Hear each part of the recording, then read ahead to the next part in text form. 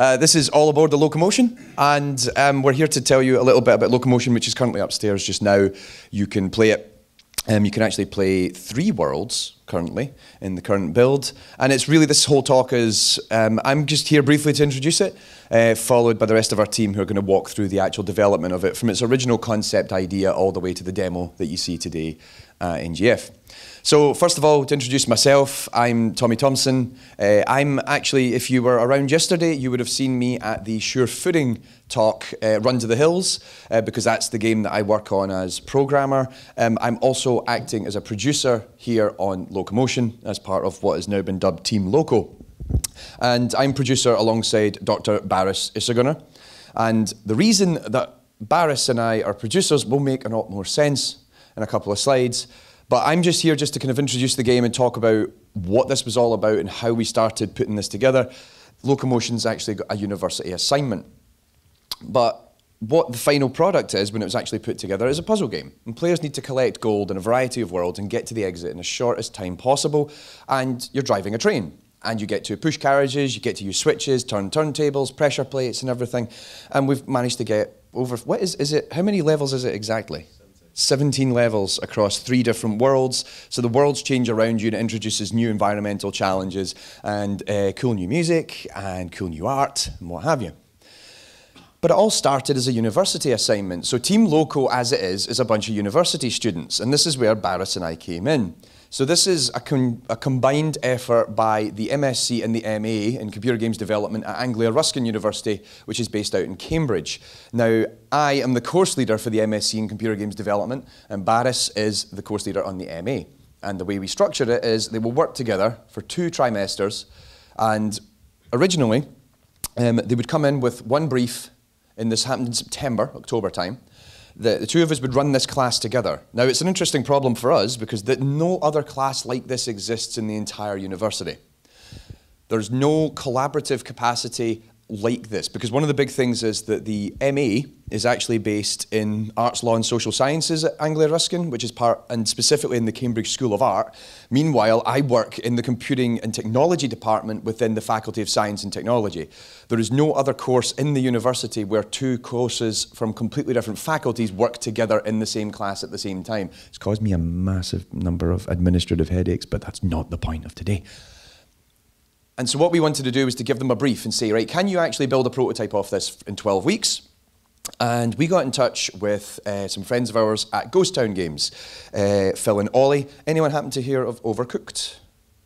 So Phil and Ollie are the 2 supremely talented gentlemen behind Overcooked, and we're really privileged to have them come in sometimes and talk to our students. And we said to them, guys, have you got something, like something we could actually show and get, like maybe get the students to work on in this capacity? And they said, well, actually, we've got this idea for a puzzle game. And there's a simple, scalable mechanics, all about collecting items, this really clean art style. And it was involving trains. And it was inspired largely by Captain Toad's Treasure Tracker on the Wii U, which I love. So I was really excited when that was presented to us. And then originally, it was 12 weeks to prototype it. And the team successfully did that, and you'll see that. But also then it was a case of, do you want to go and do something else for the second trimester, or do you want to bring this up to a polished standard that you could, you know, take it to a games festival and show it off? And the team agreed, yes, that's how they'd go about it. We want to continue working on Locomotion, because I think we all agreed at the end of the first 12 weeks there was something there, something really worth showing off. And so this is kind of the spec that was given to us by Ghost Town. In fact, the original idea had been developed within them internally. They'd originally came up with this idea and then they decided not to work on it because, you know, you have lots of other ideas for games and you go and pursue something else. And clearly, pursuing Overcooked turned out to be a good idea for them. To actually get into the actual flow of this, I'm going to step down because at this point, I'm not doing any of this. I'm just coming in every week and mentoring and overseeing the process. So Isaac, who has been our project lead for the last 2 trimesters, is going to take over. And I'm done. Thank you. Okay, so the first thing we had to do after defining the world of Locomotion was to figure out how do we work together as a team and how can that work for this project. So as you can see, we followed a pretty standard structure. We grey boxed the levels, we added the mechanics and the art. And the fact that it needed to be modular in construction kind of pushed us to the point where the game had to become modular in every aspect. That includes the mechanics, they're all drag and drop. the art, even the audio, is all in little pieces and snapped together. In the short term, this caused us a lot of work, producing every tiny little piece. But in terms of expandability for the game, it actually allows us a much broader scope to grow into in the future, building new levels. It only takes new art, and we already have the mechanics in place to put together. So it's just new art and music that we need for that. Okay, right. Yeah. Hi. So I'm lead programmer, and I'm going to talk about how we put everything together. So behind Locomotion is a lot of maths and a little bit of physics. As you can see from the picture, when we do play physics, we have flying trains. That's not something we want. So one of the main problems we faced with Locomotion was how we were going to get the train to move smoothly along the tracks, around slopes or ramps. Because in real life, you don't want your train coming off the tracks, let's face it. So we went off, programmers, we came back a few days later, and we came up with our own path system based around Bezier curves. And if anyone's interested in the maths behind it, it's a quadratic equation. These paths allow us to do things like orient the train, its position in world space, its rotation. And like Isaac mentioned, everything's modular. So each track piece has its own path, curve, ramp, even a straight path. And our designers will come along and they'll drag and drop these together in the scene. And at the beginning, this was actually a really tedious process because it required the designers to select each path and drag in another path, its neighboring path. And if you've got 100+ tracks, you're looking at 40 to 50 minutes worth of work. And if you make a mistake, you're gonna have a fun time fixing it. So we went away again. We came back with our own little system that would automatically connect each of these paths, which reduced our designers' times to create levels down to about 10 minutes, which was great because we wanted to give our designers the freedom to come in and design their levels quickly and efficiently. If they wanted to change something, it wasn't too much of an issue. Yeah. So each object in the game is actually prefabbed and ready for the designers to drag and drop in, snap together, whether that's tiles, track pieces, any of the mechanics. And like with the automatic path connection system, it all happens at the press of a button. So, like I said, throw it all together, press a button, the level's ready to go. It does come with some issues sometimes, but we fix those. That's my job. So some of the mechanics, if you've played the game upstairs, you'll notice we've got things like switching tracks, moving platforms, carriages like magnets and fans, turntables, and every time one of the designers comes up to us and they're like, Ian, I want to be able to do this, I'm going to say yes. The reason why I can say yes to a lot of the stuff they ask for is because a lot of our interactions, they work off the same information, they have the same code base. And if anyone's a programmer in the audience and you've heard of inheritance, that's what we use. And we can easily implement new interactions quickly. Unless it's the day before release, then no, it's not going to happen. Yeah, so again, all of this is set up with a click of a button. I'm really just trying to make the lives of everyone easier. I'm going to pass over to Holly, who will talk to you about dressing levels. Hi, I'm Holly. I'm the art lead. Oh. And I'm going to tell you how we made it look good. So we started off by creating mind maps of the different environments and themes that we could try and look at creating. And our original influences were Overcooked and Captain Toad's Treasure Tracker. Click. Yeah. I'll start off with the first semester. We began concepting up all our ideas as a team, no matter how out there they were. And we started to go off with Western and then maybe thinking of different worlds that we could go on, maybe a jungle train, maybe trains in space. And the first semester, the whole process was really new to us. We hadn't done this before. So it was really about getting to know each other so we know what so we could like know who can do what better and really identify our strengths. And then we can start delegating roles to help make stronger work. So this is our old art. As you can see, it looks like a big, giant, dingy lasagna.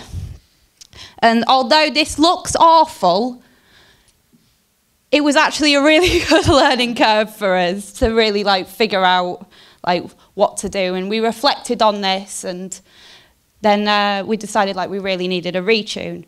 So the game went from looking like this to, ooh, ah, ah, ooh, keep looking at it again, isn't that pretty? So we pretty much did start the entire process again, having team members that came from an illustrative background in charge of like the drawing and concept art, because they were the stronger drawers in the team. Also at this point, we really started to explore different themes and environments. As you can see there's jungle, Arctic, space. And our art style shifted into something more like Overcooked and Monument Valley. So the next step was like modelling and animating. So once the concept artists had drawn up their concept, they gave them to the modellers, who then modelled them and then would rig them like our little cacti there, who's dancing about. And our tiles were created one by one and would clip together in Unity, so that's how we could build up our levels. We kept constant communication in the art team, so we could constantly give each other feedback. So all that we were all like had separate roles, we would talk to each other, so we could really like get feedback to create stronger work. And next was colouring. No, wait, have I skipped ahead again? Yeah, I have. Next was texturing, so colouring in all the assets. The concept artists were the ones that actually created the textures by hand drawing them in Photoshop directly onto the UV maps. This way we could maintain our cartoony cute art style. A lot of the textures we actually created in the first semester got reworked or completely redone because we ended up getting a lot better at it. So it only made sense to redo things that weren't living up to their potential. Next was working in Unity, which as an art team, initially we were really scared of doing, because we thought like we would go in and do something wrong and then it rip open a portal in time and completely destroy the whole project. So, but thankfully we booked up a little bit and got involved. So we started importing the assets ourselves and dressing up levels, messing about with lighting, the composition of how everything's laid out in Unity, because it only makes sense for artists to do that because they've got the eye for it. And if we had any questions or got stuck, we just screamed at Ian, as you can see in the bottom left, like, what do we do? One of the things that we did was we changed the camera from perspective to isometric, and it was just a revelation, because it ended up looking more like the concept art. It actually fixed a few issues that we had with the camera. And finally, user interface, just tickets everywhere. Everything is just a ticket, because for creating something that is considered quite mundane, like menus and stuff, thought it would be a really playful way to try and address that and create something like cute and cartoony and true to the art style. Also, we used we actually have a hand-drawn text that we've put into the game to create some of the tickets that are more like authentic and stuff. And as you can see, our little tutorial conductor guy in the bottom right corner. And back to Isaac. So, as well as being project lead, I also did the audio for the game. And when I approached it, I didn't come to the conclusion. There were two main aspects of the game that I needed to address. How was I going to do the sound effects? How was I going to do the music? The sound effects is just feedback. It's all just auditory feedback, to be honest. None of it's sort of flavourable. It's all just there to serve the player and inform them about what's going on in the game. The music, however, is based off of a recurring theme. So I'm just going to play you a little extract. So it starts with this main theme that you will hear in the main menu.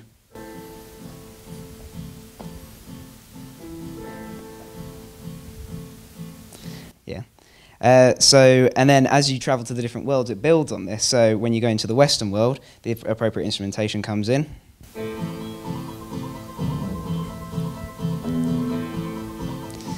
And here's space, for example.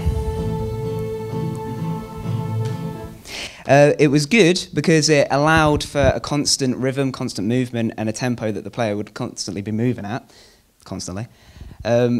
and this was also helpful because it was made up of modular parts. So the soundtrack would be brought, the stems would be brought in individually, and so the user will never hear the same soundtrack again. Well, they might, but not in the same way, because each stem is played randomly. So it's never in the same structure. This is good also because it makes it easier for the future. So we have space, jungle and western, but then also if we wanted something like an Arctic theme, we could do something like this.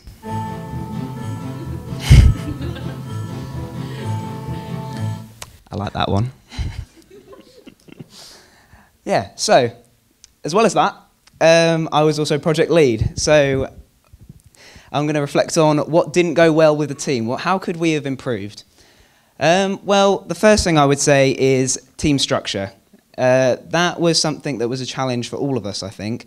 But for me personally, I wanted to have everybody involved. And so what we would do is we'd have sort of a group forum discussion where everybody would voice their opinions on the game. Everybody would talk about how they wanted the game to be improved and what they wanted for it.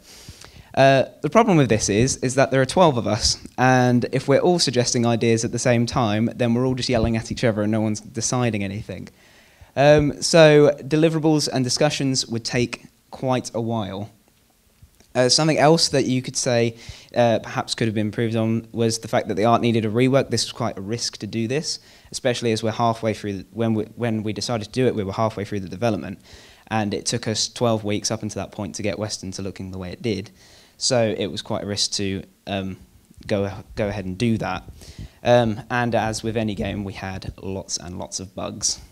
So what did go well? Again, the team structure. After the 12-week period, when we decided to really kick into gear, we decided that deliverables would be agreed upon between us three, and we would take that to the group and then discuss those. That meant that deliverables were decided on very quickly, decisions were made a lot faster, and we could work a lot better. Also, reconfiguring our pipeline to be more efficient. We allowed the artists to come into Unity, which meant that a lot less back and forth needed to happen there. The artists could just do exactly what they want in the way they envisioned it. And yeah, we introduced a more formal process for discussing feedback. People were given work logs to do every week, and they would fill out their work, and then there they would express their concerns if they didn't believe that the work was going very well, and then we could keep an eye on that and discuss it as a group. Okay, so yeah, and that's pretty much how we got to where we are today.